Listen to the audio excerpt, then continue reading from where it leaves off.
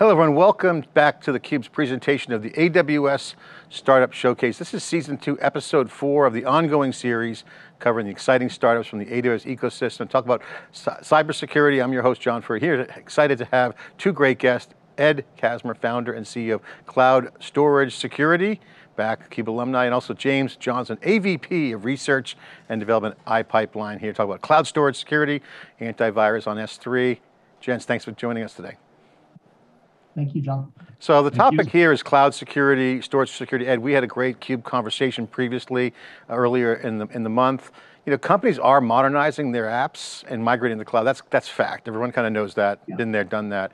You know, clouds have the infrastructure, they got the OS, they got protection, but at the end of the day, the companies are responsible and they're on the hook for their own security of their data. And this is becoming more preeminent now that you have hybrid cloud, cloud operations, cloud native applications. This is the core focus right now in the next 5 years. This is what everyone's talking about. Architecture, how to build apps, workflows, team formation, everything's being refactored around this. Can you talk about how organizations are adjusting and how they view their data security in light of how applications are being built and specifically around the goodness of, say, S3?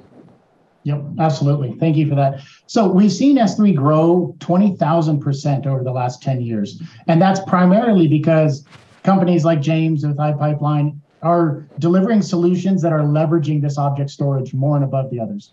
When we look at protection, we typically fall into a couple of categories. The first one is we have folks that are worried about the access of the data. How are they dealing with it? And so they're looking at configuration aspects.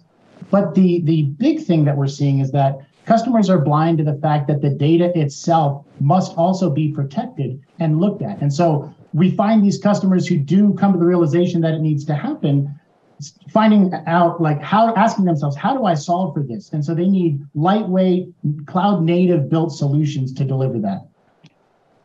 So what's the blind spot? You mentioned there's a blind spot. They're kind of blind to that. What specifically are you seeing?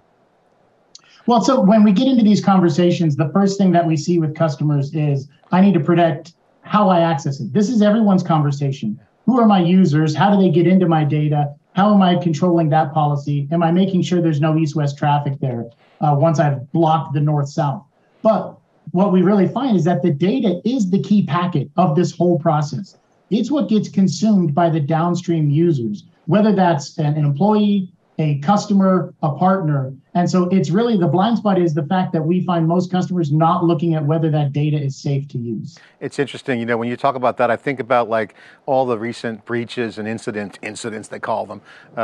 They've really been around user configurations, S3 buckets not configured properly. And this brings up what you're saying is that the users and the customers have to be responsible for the configurations, the encryption, the malware aspect of it. Don't just hope that AWS has the magic to do it. Is that kind of what you're getting at here? Is that the similar, am I correlating that properly? Absolutely, that's perfect. And we've seen it. We've had our own customers, luckily iPipeline's not one of them, that have actually infected their end users because they weren't looking at the data. Yeah, and that's a huge issue. So James, let's get in. You're a customer partner. Talk about your relationship with these guys and what's it all about? Yeah. Well, iPipeline is building a digital ecosystem for life insurance and wealth management industries to enable the sale of life insurance to underinsured and uninsured Americans to make sure that they have the coverage that they need should something happen. And our solutions have been around for many years in a traditional data center type of an implementation. And we're in process now of migrating that to the cloud, moving it to AWS in order to give our customers a better experience, better resiliency, better reliability. And with that, we have to change the way that we approach file storage and how we approach scanning for vulnerabilities in those files that might come to us via feeds from third parties. Or that are uploaded directly by end users that come to us from a source that we don't control. So it was really necessary for us to identify a solution that both solved for these vulnerability scanning needs, as well as enabling us to leverage the capabilities that we get with other aspects of our move to the cloud, and being able to automatically scale based on load and based on need, to ensure that we get the performance that our customers are looking for. So tell me about your journey to the cloud, migrating to the cloud, and how you're using S3. Specifically, what led you to determine the need for the cloud-based AV solution? Yeah, so when we looked to begin moving our applications to the cloud, one of the realizations that we had is that our approach to storing certain types of data was a bit archaic. We were storing binary files in a database, which is not the most efficient way to do things, and we were scanning them with traditional antivirus engines that would have been scaled in traditional ways. So as our need grew, we would need to spin up additional instances of those engines to keep up with load.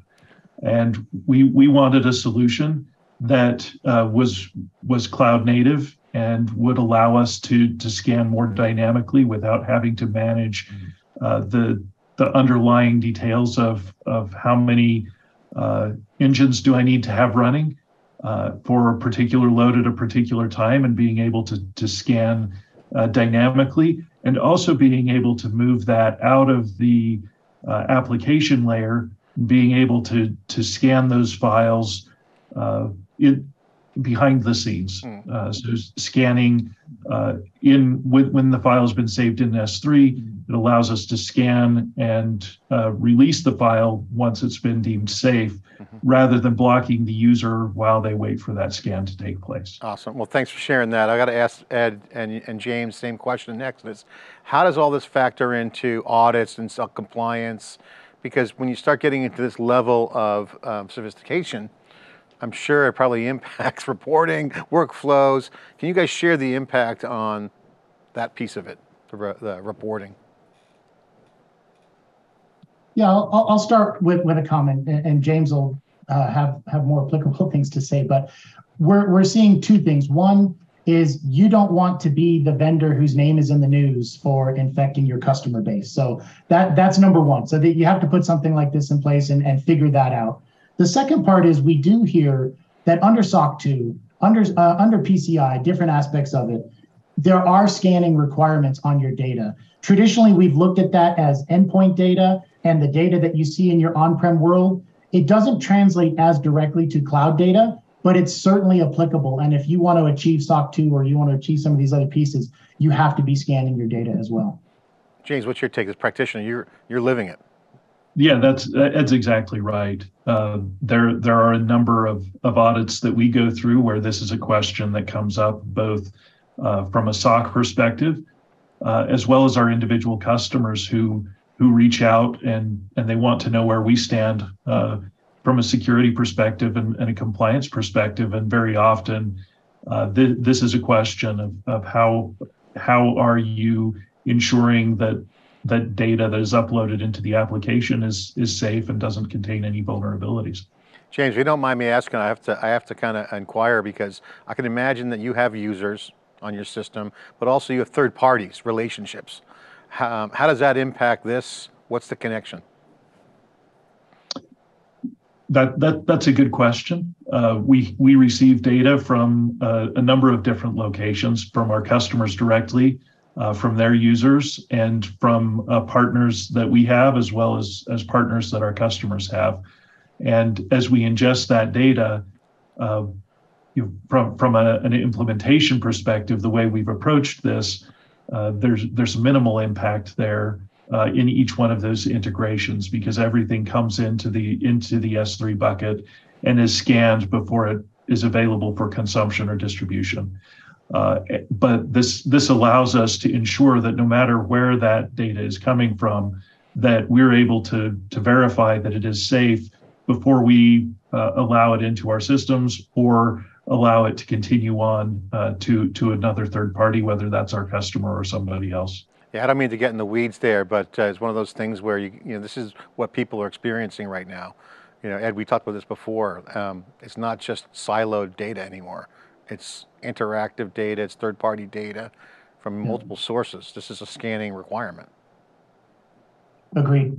I find it interesting too. I think James brings it up. We've had it in previous conversations that not all data is created equal. Data that comes from third parties that you're not in control of, you feel like you have to scan. And other data that you may generate internally, you don't have to be as compelled to scan that, although it's a good idea. But you can kind of, as long as you can sift through and determine which data is which and process it appropriately, then you're in good shape. Well, James, you're living the cloud security, storage security situation here. I got to ask you, if you zoom out and not get in the weeds and look at kind of the boardroom or the management conversation, tell me about how you guys view the data security problem. I mean, obviously it's important, right? So can you give us a level of, how important it is for iPipeline and with your customers, and where does this S3 piece fit in? I mean, when you guys look at this holistically for data security, what's the view? What's the conversation like? Yeah, well, data security is critical. As Ed mentioned a few minutes ago, you don't want to be the company that's in the because some data was exposed. That's something that nobody has the appetite for. And so data security is first and foremost in everything that we do. And that's really where this solution came into play, in making sure that we had not only a solution, but we had a solution that was the right fit for the technology that we're using. There are a number of options. Some of them have been around for a while, but this is focused on S3, which we were using to store these documents that are coming from many different sources. And we have to take all the precautions we can to ensure that something that is malicious doesn't make its way into our ecosystem or into our customers' ecosystems through us. What's the primary use case that you see the value here with these guys? What's the aha moment that you had? With the cloud storage security specifically, it was really, it goes beyond the security aspects of being able to scan for vulnerable files, which is, there are a number of options and they're one of those. But for us, the key was being able to scale dynamically without committing to a particular load, whether that's under committing or over committing, as we move our applications from a traditional data center type of installation to AWS.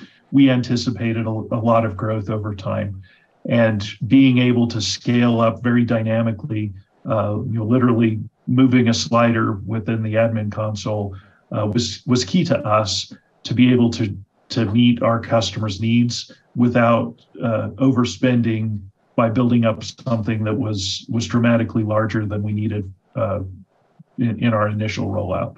Not a bad testimonial there, Ed. I mean, I agree. This really highlights the applications using S3 more in the file workflow for the application in real time. This is where you start to see the rise of ransomware, other issues, and scale matters. Can you share your thoughts and reaction to what James just said? Yeah, I think it's critical. I mean, as the popularity of S3 has increased, so has the fact that it's an attack vector now, and people are going after it, whether that's to plant bad malicious files, whether it's to replace code segments that are downloaded and used in other applications. It is a very critical piece. And when you look at scale and you look at the cloud native capability, there are lots of ways to solve it. You can dig a hole with a spoon, but a shovel works a lot better. And in this case, we take a simple example like James. They did a weekend migration, so they've got new data coming in all the time. But we did a massive migration, 5,000 files a minute being ingested, and like he said, with a couple of clicks, scale up, process that over a sustained period of time, and then scale back down. So, I've said it before, I said it on the previous one, we don't want to get in the way of someone's workflow. We want to help them secure their data and do it in a timely fashion that they can continue with their proper processing and their normal customer responses. Yeah, frictionless has to be key. I know you're in the marketplace with your antivirus for S3 on AWS. People can just download it. So people are interested, go check it out. James, I got to ask you, and maybe Ed can chime in over the top, but it seems so obvious. Data, secure the data. Why isn't it so hard? Why isn't this so obvious? What's the problem? Why is it so difficult? Why are there so many different solutions? It just seems so obvious. You got ransomware, you got injection of different malicious payloads. There's a ton of things going around the data. Why is this so obvious? Why isn't it solved? Well, I think there have been solutions available for a long time. The challenge, the difficulty that I see is that it is a moving target as bad actors learn new vulnerabilities, new approaches, and as new technology becomes available, that opens additional attack vectors. That's the challenge, is keeping up on the changing world, including keeping up on the new ways that people are finding to exploit vulnerabilities. And you got sensitive data at iPipeline. You do a lot of insurance, wealth management, all kinds of sensitive data, super valuable. It just reminds me of the Sony hack, Ed, years ago.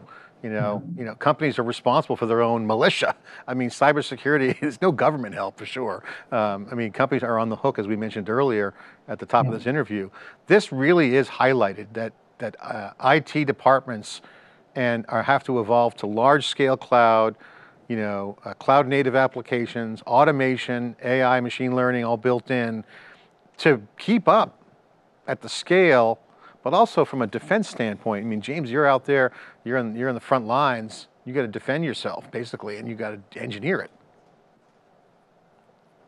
100%. And just to go on top of what James was saying is, I think they're one of the big factors, and we've seen this, there's skill shortages out there. There's also just a pure lack of understanding. When we look at Amazon S3 or object storage in general, it's not an executable file system. So people sort of assume that, oh, I'm safe. It's not executable, so I'm not worried about it traversing my storage network. And they also probably have the assumption that the cloud providers, Amazon, is taking care of this for them. And so it's this aha moment, like you mentioned earlier, that you start to think, oh, it's not about where the data is sitting per se. It's about scanning it as close to the storage spot, so when it gets to the end user, it's safe and secure. And you can't rely on the end user's environment and system to be in place and up to date to handle it. So it's that lack of understanding that drives some of these folks into this. But for a while, we'll walk into customers and they'll say the same thing you said, John. Why haven't I been doing this for so long? And it's because they didn't understand that it was such a risk. That's where that blind spot comes in. James, just a final note on your environment. What's your goals for the next year? How's things going over there on your side? How do you look at the security posture? What's on your agenda for the next year? How do you guys looking at the next level? Yeah, well, our goal as it relates to this is to continue to move our existing applications over to AWS to run natively there, which includes moving more data into S3 and leveraging the cloud storage security solution to scan that and ensure that that there are no vulnerabilities that are getting in. And the ingestion, is there like bottlenecks, log jams? How do you guys see that scaling up? What's the strategy there? Just add more S3? Well, S3 itself scales automatically for us, and the cloud storage solution gives us the levers to pull to do that. We've, as Ed mentioned, we ingested a large amount of data during our initial migration, which created a bottleneck for us as we were preparing to move our users over. We were able to make an adjustment in the admin console and spin up additional processes entirely behind the scenes and broke the logjam. So I don't see any immediate concerns there in being able to handle the load. The term cloud native and hyperscale native, cloud native, one cloud, hybrid, all these things are native. We have antivirus native coming soon, Ed. This is what you're basically doing, is making it native into the workflows. Security native, soon there's going to be security clouds out there. We're starting to see the rise of these new solutions. Can you guys share any thoughts or vision around how you see the industry evolving and what's needed, what's working and what's needed? Ed, we'll start with you. What's your vision? So I think the notion of being able to look at and view the management plane and control that has been where we're at right now. That's what everyone seems to be doing and going after. I think there are niche plays coming up. Storage is one of them, but we're going to get to a point where storage is just a blanket term for where you put your stuff. I mean, it kind of already is that, but in AWS, it's going to be less about S3, less about work docs, less about EBS. It's going to be just storage, and you're going to need a solution that can span all of that to go along with where we're already at the management plane. We're going to keep growing the data plane. James, what's your vision for what's needed in the industry? What's the gaps? What's working, and where do you see things going? Yeah, well, I think on the security front specifically, Ed's probably a little bit better equipped to speak to that than I am, since that's his primary focus. But I see the need for just expanded solutions that are cloud native, that fit nicely with the Amazon technologies, whether that comes from Amazon or other partners like cloud storage security to fill those gaps. We're focused on the financial services and insurance industries. That's our niche, and we look to other partners like Ed to help be the experts in these areas. And so that's really what I'm looking for, is the experts that we can partner with that are going to help fill those gaps as they come up and as they change in the future. Well, James, I really appreciate you coming on and sharing your story. Ed, I'll give you the final word. Spend a minute to talk about the company. I know Cloud Storage Security is an AWS partner with the security software competency and is one of, I think, 16 partners listed in the competency and the data category. So take a minute to explain, what's going on with the company, where people can find more information, how they buy and consume the product. Okay. Put the plug in. Yeah, thank you for that. So we are a fast-growing startup. We've been in business for 2.5 years now. We have achieved our security competency, as John indicated. We're one of 16 data protection security competent ISV vendors globally. And our goal is to expand and grow a platform that spans all storage types that you're going to be dealing with and answer basic questions. What do I have and where is it? Is it safe to use? And am I in proper control of it? Am I being alerted appropriately? We're building this storage security platform, very laser focused on the storage aspect of it. And if people want to find out more information, you're more than welcome to go and try the software out on Amazon Marketplace. That's basically where we do most of our transacting. So find it there, start a free trial, reach out to us directly from our website. We are happy to help you in any way that you need it, whether that's storage assessments, figuring out what data is important to you, and how to protect it. All right. Ed, thank you so much. Ed Casmer, founder and CEO of Cloud Storage Security, and of course, James Johnson, AVP, Research Development, iPipeline customer. Gentlemen, thank you for sharing your story and featuring the company and the value proposition certainly needed. This is season 2, episode 4. Thanks for joining us, appreciate it. Thanks, John. Okay, I'm John Furrier. That is a wrap for this segment of the Cybersecurity Season 2, Episode 4, the ongoing series covering the exciting starts from Amazon's ecosystem. Thanks for watching.